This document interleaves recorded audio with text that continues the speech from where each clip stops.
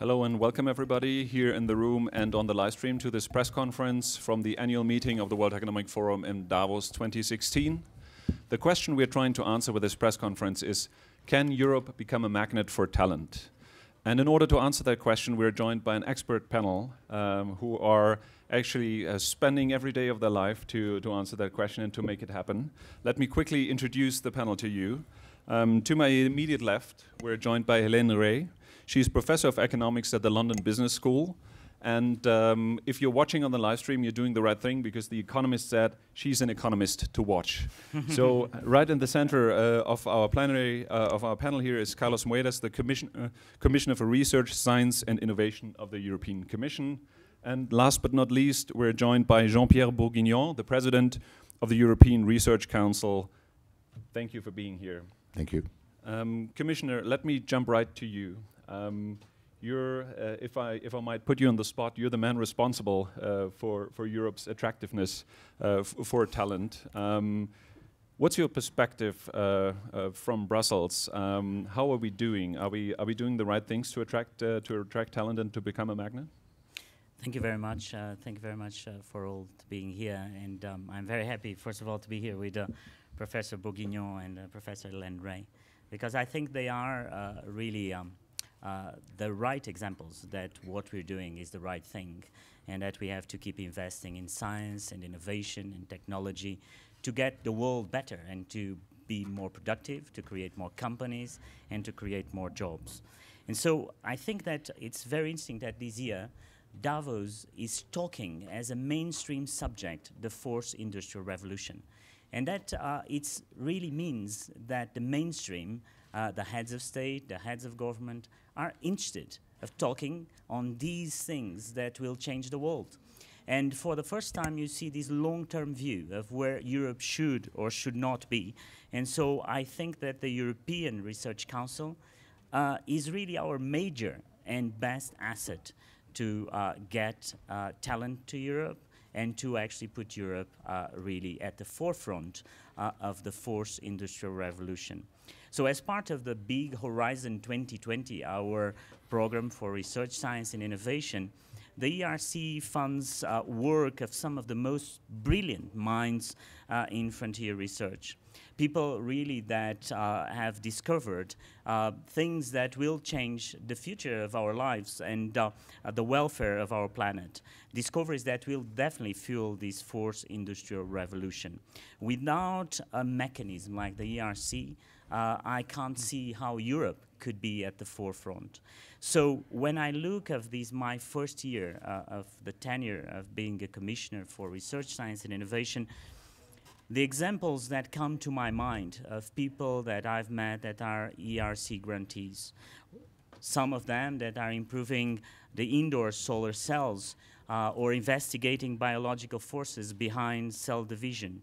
And it's really by providing secured funding in the form really of grants that the ERC frees researchers from many concerns about the immediate impact of their work.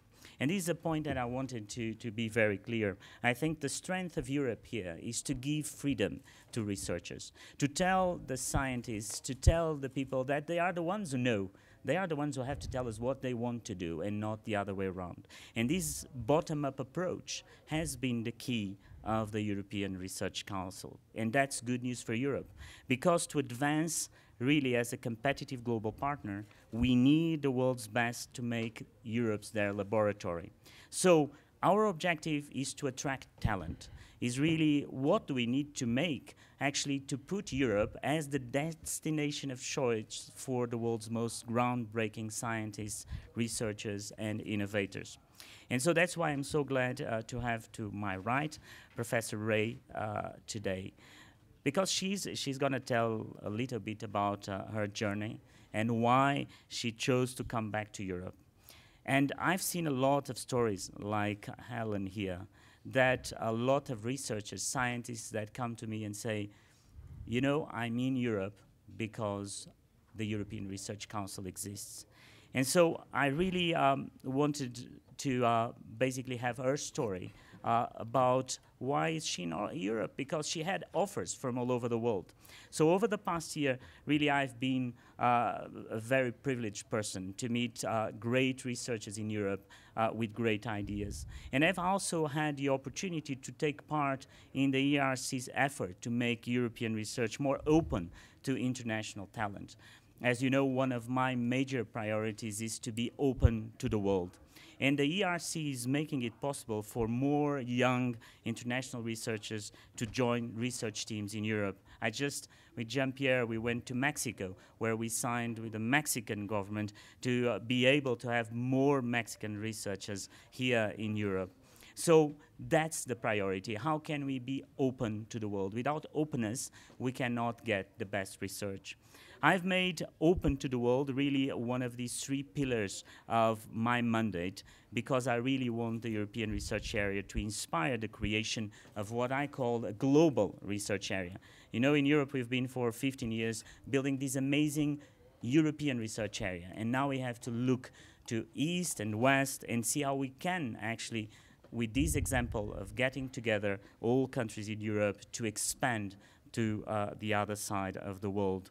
And so working at global level really requires a huge amount of openness. And that's openness that we are talking here today. This is why really I've proposed the creation of a European Innovation Council that inspired me, really the work of the European Research Council, because we need more innovators. But even here, the European Research Council is ahead of the curve, because one of the things that we are here today, and I'm happy to share with you today, is that Jean-Pierre Bourguignon, Professor Bourguignon, will announce today almost 140 winners of our grants that are called the proof of concept. So how people are actually moving from fundamental research, creating products and innovation. And so that's a way for us to fund that really translation of fundamental creation to products in the market. And so I hope that these almost 140 winners will be able to actually to make it, and will be able to show that Europe is not just a beacon of knowledge, but is also a beacon of transforming knowledge into innovation. And now I hand over to President Bourguignon. Thank you, Jean-Pierre. Thank you very much, Commissioner Moedas. Yes, I'm of course very honored to be the president of the European Research Council. It's a program which was founded by the European Commission in 2007, so it's still a young program, but we have already distributed, the European Research Council distributed about 6,000 contracts, so which really enabled researchers to develop their research at their complete initiative. And that's a very important point, and the ERC is really pressing the researchers to be as ambitious as possible. So we want really this support that is given by ERC to be really as flexible as possible, but completely at the initiative of researchers. The other point I want to make, which again concerning being a magnet, of course it's very important, particularly that young people feel comfortable about that. And so it was a decision of the Scientific Council, which is responsible for how one spends the money, which is a substantial amount of money. This year, 1.6 billion euro, which is put at disposal of ERC. And it was a decision of the Scientific Council that 2/3 of this money should go to younger people. So I think it's a very important decision, because I think it shows that we are betting on the future and the younger generation. The point that Commissioner Moedas made, which is this announcement of today, indeed it was another initiative of the Scientific Council to create, for people who have already an ERC grant, a smaller grant, which is called proof of concept, in case researchers have seen along the way in doing their research an opportunity to really go to more things which are more connected to industry or societal challenges. And we want to help them to make the first steps in this direction. Of course, very often that's the first step. You need to do many more steps. And actually, we're also discussing with other people, more business angels, to help to make sure that the path goes all the way. So indeed, the good news is that number of scientists who spontaneously, at their initiative, proposed to submitted the proposal for a proof of concept was something like about 300 of them, and that's starts to be a significant number, because every year we give 1,000 contracts, so it means already quite a good number. And it is checked by very professional people, who are people professional of development, and then that's the way we get the 135 list of names that we announced today. There will be a supplementary list short, so we are talking about 140, 160 people altogether. The last point I want to make, also in connection with the role of the European Research Council, which is very, very important, of course, is that it has been recognized by the scientific community as a reference program. And from that point of view, it's of course something very, very important, because for us, one key element is who are the people selecting the laureates for the ERC. And it's only because we have been successful in convincing the very best researchers to participate in the selection that actually we can really be in this position, that ERC has been recognized as really a stamp of quality. And it's true that for ERC, the only thing which matters is scientific quality of the project. There is no politics behind, it's just strict scientific quality. So this is where we stand. Concerning the openness to the world, one thing maybe I should stress again, because here we are in the World Economic Forum, so we're talking about the world, is the fact that the people who can apply to ERC can come from anywhere in the world, and they don't even have to leave their position. The only obligation they have to spend at least 50% of their time in relation, very direct relation with a European institution.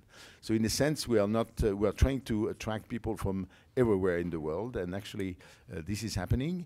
And we're also extending this by, Commissioner Moedas mentioned this agreement with Mexico, but now ERC has a number of agreements with a number of countries to also make it possible for scientists from these countries to spend time in ERC teams. So also that's another way we think will be to create the possibility for the magnet to function. Thank you. Thank you very much, Jean-Pierre. Hélène, over to you. You are an ERC grantee, so you know the program well. And I'd actually like to ask you two questions. The first one, if you could share some experiences from your personal perspective there. And the second one, as an economist, what do you think? What's the business case, if you will, for doing this? So what's the economic case and the potential for supporting research in Europe like that? Thank you. Thank you very much. So the first thing I would like to say is that citizens these days do not hear very many positive stories about Europe. Not so often we have these messages in the media, and this is a case where really this is a positive story. So it's really good to be here and to discuss the ERC, because I think it's one of the very big assets that the European Union has. So I am a personal beneficiary of the European Research Council. When I teach my students, I always tell them that when we are in advanced economies, the way to grow is through innovation, is through education, and all this relies on research, in particular fundamental research, but not only, also applied research. And this is really the way to actually push the frontier of growth for advanced economies. We cannot rely on mimicking other countries or investing a lot as we could do in early stages of the growth process. So it is very, very important to have a lot of research being done, since it's a public good. At least some of the financing has to be public money, and there are very many positive externalities to that. So very many positive spillovers to society and simply to the economy of Europe. Now, personally, so the ERC has been quite important in my career, because I was based in the United States. I was actually a professor at Princeton University. And I was considering, moving back to Europe, or I had also some offers in California, in Berkeley and Stanford, and also in New York, in Columbia. And when I was considering moving back to Europe, I think the existence of the ERC was a kind of tipping point that made me really take Europe seriously. And this is in the end what I did. I moved back to Europe. So why is that? Because when you are, I guess, a researcher, you really want an open environment in which very high standards are set. So that requires, as was mentioned by the Commissioner and by Jean-Pierre, not about no politics, no favoritism. It's about competing. It's about transparency of the evaluation process. It's about having access to resources, and it's about flexibility. So freedom of doing really what you think is interesting and exciting, and this is how people, I think, tend to be the most innovative. So in order to get all these things going, you need an institution with which functions well, and the ERC is achieving, I think, a lot of those goals. So when I was in the US, I was focusing. My work was a lot about the international monetary system and the role of the United States at the middle of it. Things like exorbitant privilege of the US because of the dollar and all that. And moving back to Europe, so I've pursued this type of research focusing on the global financial cycle and international monetary policy spillovers, so how the US monetary policy transmits itself cross borders to both advanced economies and emerging markets. And this is a topic which seems to be particularly relevant these days, as we are discussing in particular here in Davos, but in many other contexts as well. So I'm very, very happy to contribute to the debate, and so much so that I'm applying for another ERC grant.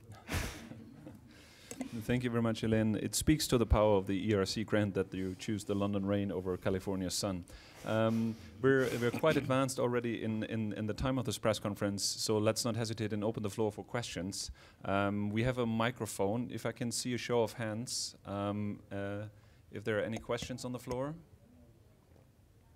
Yes, there's the lady in the back there. If you could state your name and organization for the sake of our online audience, please. Thank you.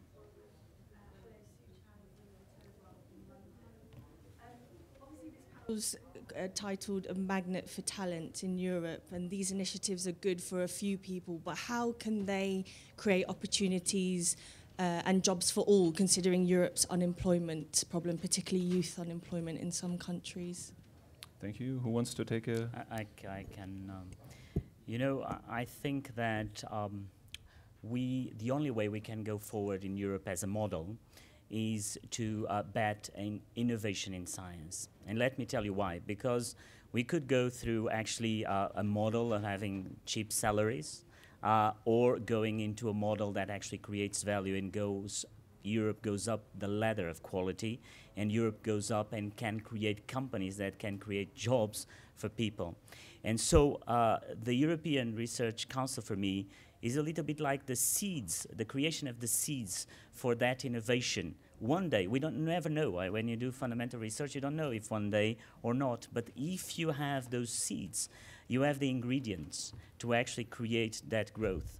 And so I think that for Europe, betting on excellence, betting on the best of the best, is essential for the model that we want to create, which is a model of creation of wealth, and is a model of actually getting up the ladder of quality. And so that's a very, very good question, and it's really why you see that a program like this has to be European, because you need scale to actually create the best science. There's a small story that I normally tell of a man that actually is a fantastic European astronaut, Luca Parmitano, and he normally describes that. And what do you like about Europe? Why do you think it's important that it's European science? And he said to me, "Oh, do you know what's a tetrahedron?" It's basically a pyramid for a simple language. You know, science is like that. If you want to go with the vertex up, if you go up the quality of science, you need to increase the base. So if without that scale of 500 million, you cannot get better. And I think that's really what the message is today, is that you need European scale to do these very good research. Thank you, Commissioner. Jean-Pierre, you want to add to that? Yeah, maybe I can add a comment to that, which is, of course, the grant is given to actually researchers who make proposal, but of course this money is basically for them to create a team. And actually, if you look at the number of people who are actually supported by ERC, through this mechanism is actually more or less 6 times more than the figures I gave. So you already reached a number of like 36 for 40,000 people who are actually supported, have been or are supported by ERC. The second point I want to make very briefly is the fact that we just finished a study, ex post study of some of the projects which are finished. So you know the projects are 5 years long, so that the researcher can really develop the research in the proper way. And then some of them are finished, so we checked them.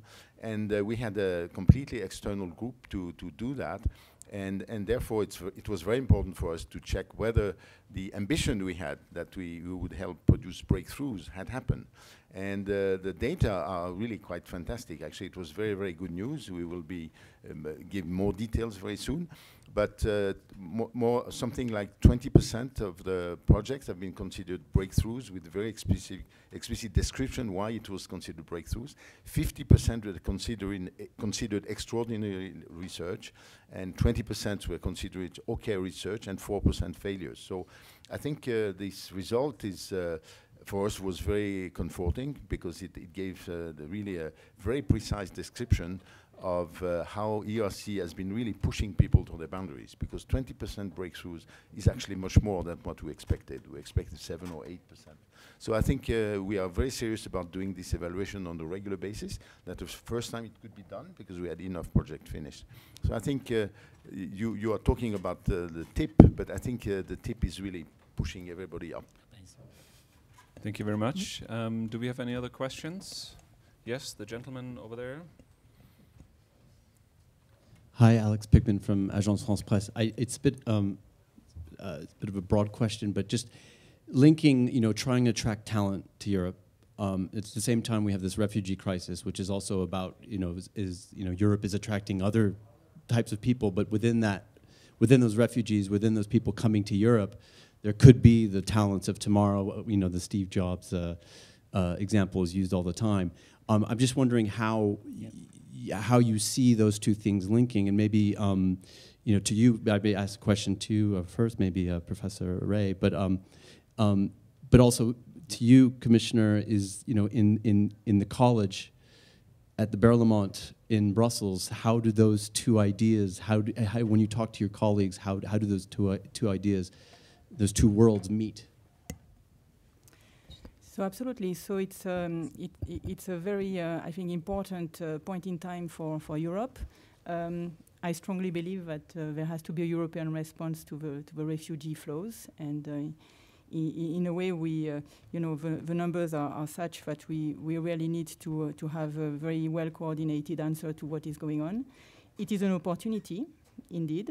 And so what it means is that I think you need several things to happen. You need to invest in the integration of these refugees.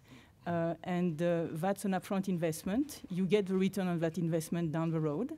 But it's a very, very important investment to make because, as you say, some of these people undoubtedly are very talented. But even if it is not the case, low skill market integration, low skill integration in the labor market, is a very important challenge because this is the way in the end that the refugee will be part of society. Labor market institutions have a very important role to play there. And so we have to act in a coordinated way for that to happen, and that involves resources. And I believe, resources have to be European resources in order for this process to happen in a as smooth way as possible. So we have a challenge in front of us, but there are ways of making it work, and it's about investing in human capital. I mean, just to corroborate what Professor Rey just said, we've been going so very, very, very difficult times, and so each one of us in the college try to help in the way we can. And so we've just launched a couple of months ago a very interesting project that we call Science for Refugees. And so what we did was basically through one of our website, the website that people look at jobs in Europe for research, to actually put a kind of a market making where we opened the channel in between refugees that have really degrees, university degrees, that were in research centers or universities, to get in contact with European universities. And let me tell you that I'm really proud of what's been happening, because the European universities respond immediately. And immediately we got more than 100 universities that have actually ticked on that website that are there to help and to get them in contact. And so that's a little bit of how the community is helping, the scientific community is helping. And so we are actually putting people in touch in a very difficult time. And of course, really, when you look at the people, you look at people that were, some of them, working in universities and research centers in those countries. And so it's our duty to do our share. But as Professor Rey was saying, I think the most striking thing is that this is a European problem that needs European solutions and needs for all the countries to participate. The member states have to act, and we have to actually be able to be united as Europe and give an European answer. But that is also sometimes really, you look at the member states and they have to act. They have to be, they are the ones that are on the ground. And so it's really one really major piece of how Europe should work, is that we should be together and we should look at it as a European problem with a European solution. Thank you very much. Mindful of the time, we're closing the press conference here. Thank you very much. I'm sure there's time for questions maybe afterwards bilaterally. Thank you very much for watching. Thank you very much for being here. And a special thank you to our panelists for the fascinating insights. I think we can be optimistic about the question we posed in the beginning: can Europe become a magnet for talent? Thank you. Thank you, Prof.